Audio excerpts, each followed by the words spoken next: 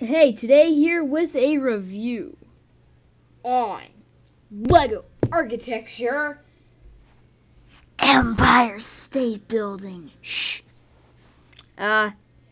Set number whatever, like what, 21002? 77 pieces. Aha!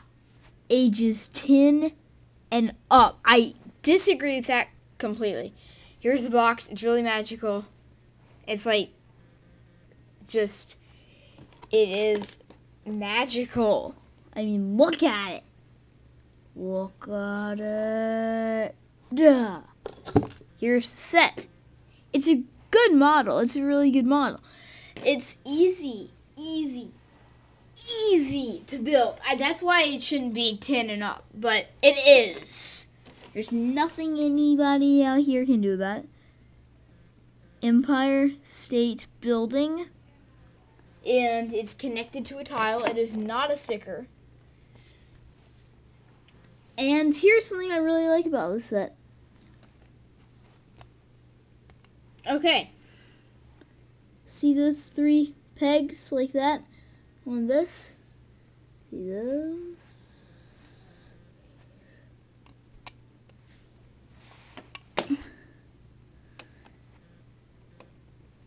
Oh, wait. Oh, sorry. Wait. No.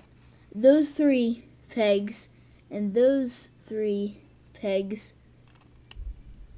connect. And then those 4 pegs and those pegs, right, or those stuff in there connects to that. It just has a unique design. And this I don't really like. But, I mean, why would you even be playing with this? It's not a set you can mess around with like that. So the box, I'm not going to give you a royal tour of it, but its opening is cool. Oh, the set comes with 1 extra piece, or at least mine does. It has a unique, it's a unique box. It says enjoy your building experience, which is definitely new. I don't really know why they even added that. They don't for any other Lego set. Inside, you get like history and stuff of Empire State Building, and the instructions. Skippity doo dah, skippity a, my oh my, whatever. Yeah, here is a giant, massive model of Dew's building, and yeah, that's it. And then here's some other sketches of the other architecture sites.